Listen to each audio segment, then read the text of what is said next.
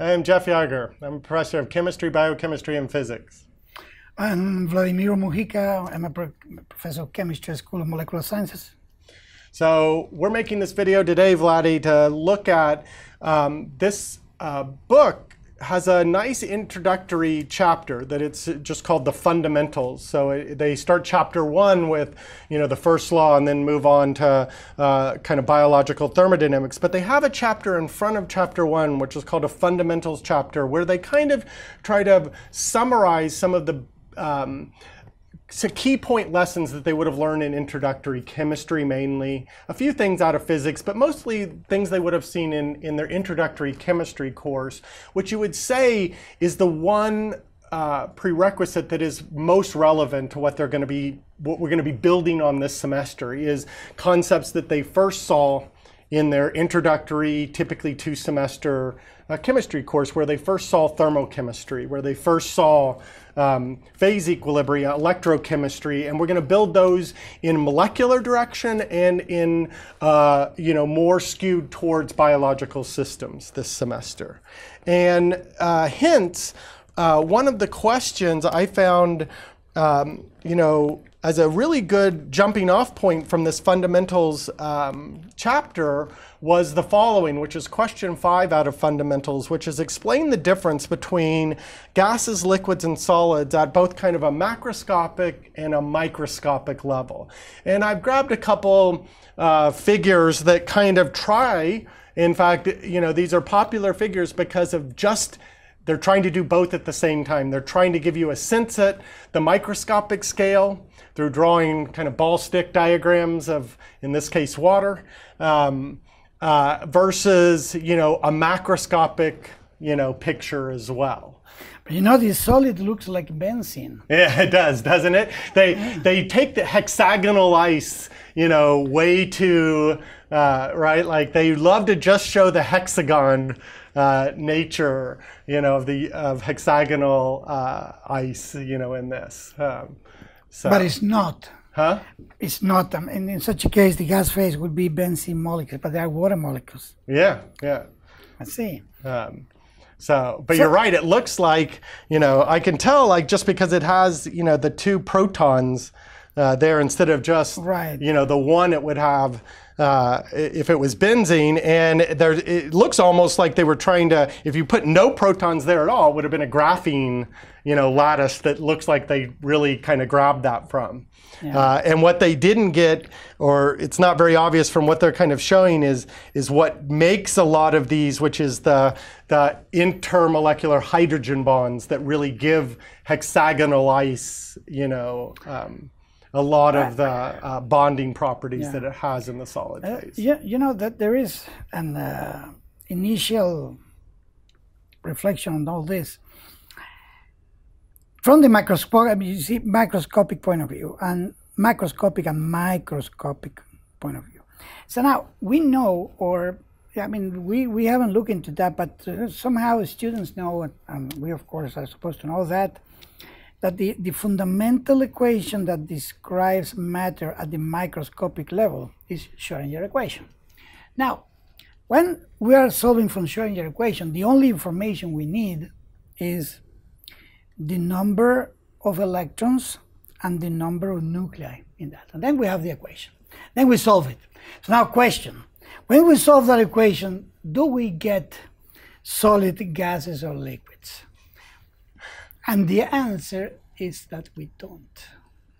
You solve your equation, and you put the exact equation, and you find states, which are the solutions of this equation, which do not correspond to any of this.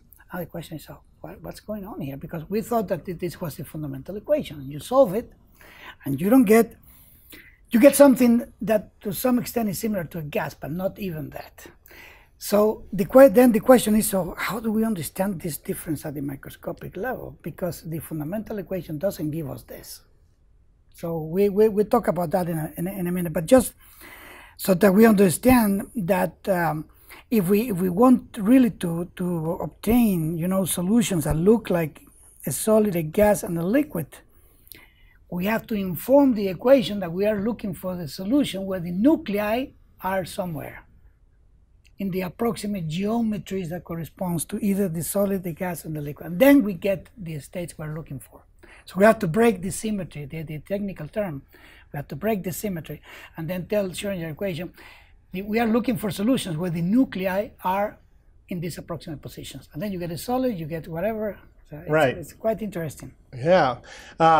So I think, let's start with what I would say. I think where we probably want to spend most of our time is in this class anyway, is one of the big goals is to give a more microscopic intuition and conceptual understanding. I mean, that's often what we're trying to do as chemists, right?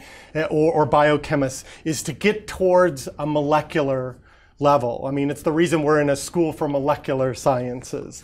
But, starting at the macroscopic, you would say, these are things that you students already have an intuition for, that solids, hold their shape. And so, a lot of times people start with the very macroscopic idea of just its volume and its shape, that a solid, more or less, to first approximation, the things that make it, that constitute that solid don't move, don't diffuse in any reasonable time scales, so that, wherever it is in space, it stays there. While liquids are where you allow those intermolecular interactions to now loosen enough where things move around and they can take the shape of the vessel they're in. And then if you remove those interactions even further, then they will take this volume of the place they're in instead. And again, trying to make it a little bit more complicated. You see, theorists like to complicate simple things, right? That's like your job, I think, Physically, the main driving force to take you from a solid to a gas, from a gas to a liquid, is temperature. It could be pressure too, but let's say temperature, because this is our familiar intuition. Right. Now, when we look at matter around us, the density of matter around us is typically 1 gram per cubic centimeter. Probably, but variations. We're so used to we're so used to water. Right. But most organics are 10 or 20% of water. Now, if we go into outer space, then we might find objects where, let's say, stars, neutron stars, or even black holes, which are matter, but it's matter that has been compressed to a degree that we cannot imagine that. For instance, to get what is called to the gravitational radius of Earth, you will have to compress Earth to 1 centimeter. So instead of the several million, centimeters that you have to compress to 1. But it's still matter. Right. But you can't almost fathom, I mean, like you said, to bring nuclei, we can't even fathom those type of energies or pressures, etc., because pressure in solid matter, in liquids or solid, goes up so fast. Because you have to decrease volume such a small amount to increase pressure, huge amounts. Or maybe a simpler way of putting it is you have to put a ton of freaking force on something to compress a solid at all. Right. And what is the explanation for that? That electrons do not like to be compressed, because electrons, theorists love to start by treating everything as just an electron gas, right? Like that's the starting point for it. Electrons, in addition to having electric charge, there is something called in quantum mechanics the Pauli principle. So they don't like to be compressed because the energy increases hugely. So the main culprit why it's so difficult to compress electrons, a solid, is because electrons do not like to be compressed energetically. It's just a human anthropomorphic way of saying that, but it's quantum mechanics. So everything, thermodynamics actually, and this is another important point, thermodynamics was developed without having any idea whatsoever about the structure of matter. Thermodynamics was developed, let's say, 200 years ago. And at that time, scientists and people, they didn't even know that molecules or atoms exist at all. And nevertheless, thermodynamics is okay. So in thermodynamics, we don't need this microscopic description. Of course, Once you have it, it helps you a lot to understand the behavior of thermodynamic system, but you don't need it to come up with the fundamental ideas of thermodynamics. Einstein was the one who said that when he thinks about something that's going to be there forever, in scientific terms, he thinks about thermodynamics because it doesn't depend on any model. Yeah, exactly. I remember that quote where, if he had to bet on one thing that's still going to be here long after he's gone, there's no doubt, that thermodynamics. And I know Feynman, has another famous quote about, if you only one thing you could leave behind, that the next generation forgot everything that we've learned to date. You can only pass on one thing. It would be the molecular theory, that where we get as far as, yes, is there something beneath atoms beyond just nuclei or neutrons, protons, and electrons? Yes, there is, but you get a hell of a lot out of knowing just that, and that is a huge step forward, which is exactly takes us to this, microscopic level, which is where you've been driving things, which is really, it's at the microscopic level that we're going to spend a lot of time this semester, which is kind of funny. It's ironic, right? We're spending the whole semester teaching the macroscopic theory of physical chemistry theory for biochemists. It's thermodynamics. It's the theory of the macroscopic. But so often, one of our main things in teaching it that would be different than how engineering would teach it or others is we do focus a lot, in a sense, on the statistical mechanics or the molecular nature that this is, that's underpinning this. Right. Now, one of my favorite examples is Let's move to this one. Yeah. So, of course, this is phase transitions, but you see, in biology, there is a particular phenomenon that is purely microscopic, and it has a huge influence on us: mutations. Mutation is a quantum event. That's why it's stochastic. You cannot control it. So it was Science, I think, a year ago, that had an article about cancer saying that the main, because we think of cancer, say, so you eat this and that, you don't exercise, you are fat, whatever, you are not fat, but But then it turns out that the main molecular culprit is randomness. Right. And you cannot control that. Of course, then it comes the question. In fact, they purposely do this, right? Like famous, everyone doesn't like to talk about genetically modified organisms, GMOs, even though we've been, whether you do it directed or you let, time, every crop, if you look at 5,000 years ago versus what we eat today, everything's been genetically modified. It's just, we allowed it to do it in more natural. But one of the things that's really common is to use radiation, is to use radioactive things to cause mutation, random mutations, and to do it, because they will known to cause gene mutation problems, and to get plants that, recycle those faster so that you can start looking for things you want to selectively, but selectively, but randomly, pull out. It's always out of random populations, though. Yeah, but then we know that if exposure to radiation is high, then the biological organism is dead no matter what. So because you are inducing a rate of mutation that is incompatible with life. But Schrodinger's cat would beg to differ whether it's alive or dead. It could, so. Okay, so have you noticed here they love to draw that hexagon again? Yeah. I actually really like their little the phase diagram thing here, though, where we're, and a lot of times, a lot of books or physical chemists, theorists get, wrongfully, criticized for taking everything back to just billiard balls, right?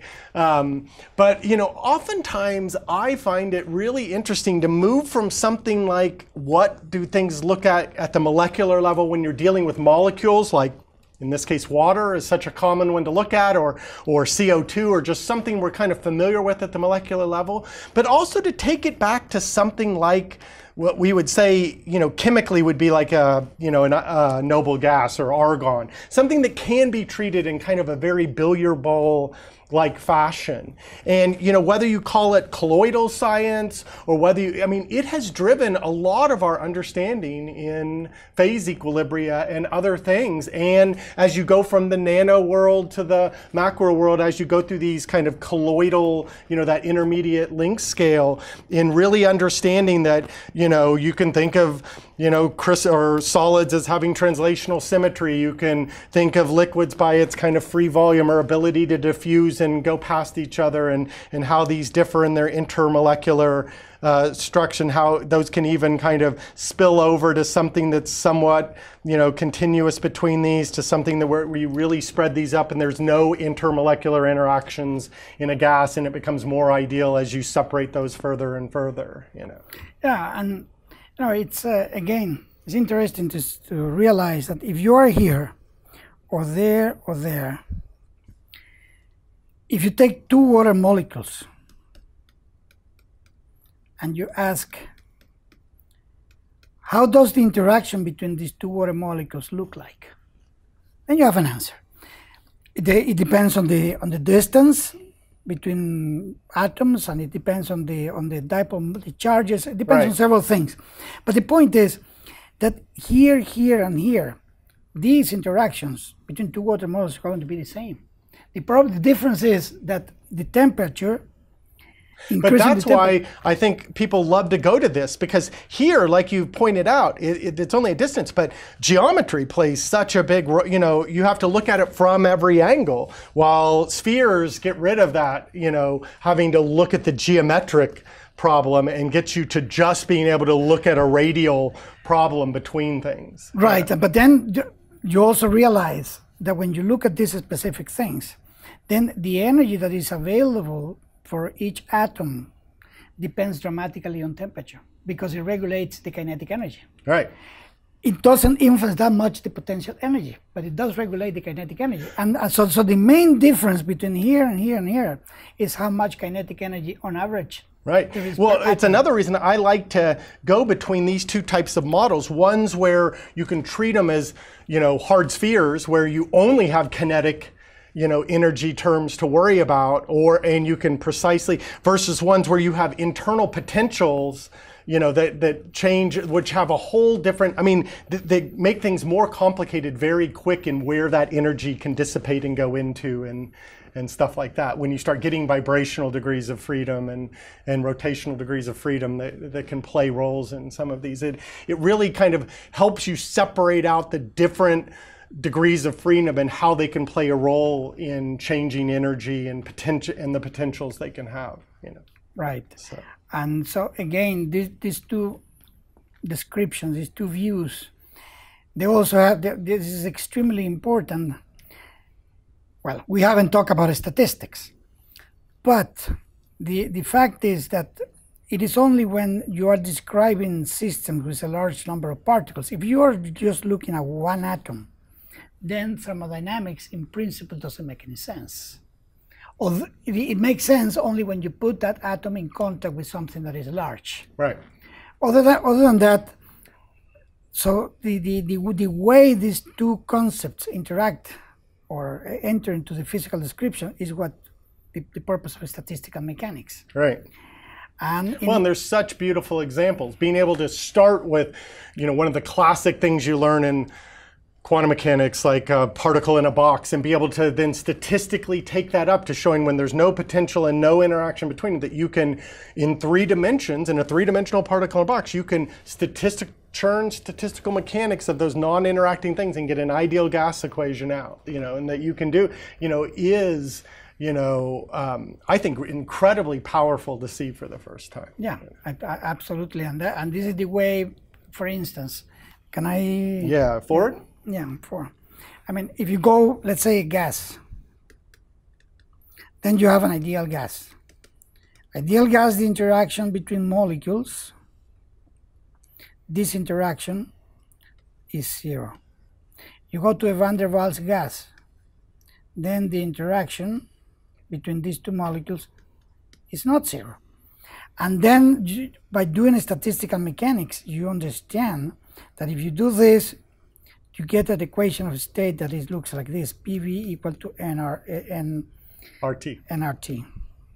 And if you go here, you get something that depends on the size of the molecule and the interaction of the molecule. Right. So there is a... And how you do those potentials between them dictates from something very simple where it has just some induced dipole, you know, or van der Waals type, van der Waals gas. Of course it would have van der Waals interactions, you know. Right.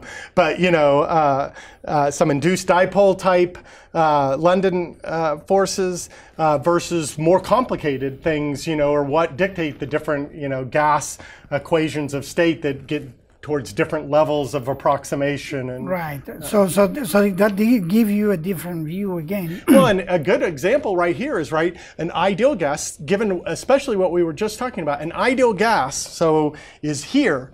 Can an ideal gas ever become, you know, a liquid?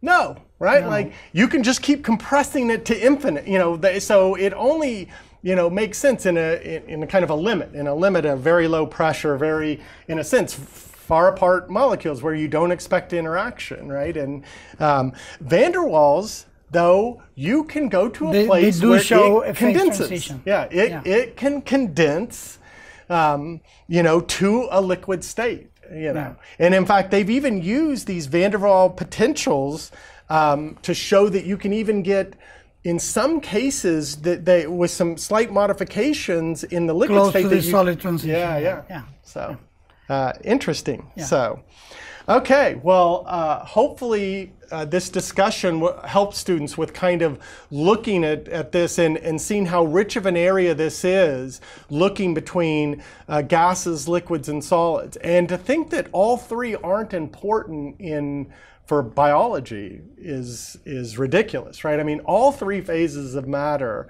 and kind of understanding both from a macroscopic perspective and a molecular perspective to get some intuition with what happens when things, you know, form CO2 and form gases, and why does it have a greenhouse effect, and why, you know, these have huge important things. You know, we could talk about this year Nobel Prize, how cancer cells trick the immune system. It's a molecular problem. Yeah.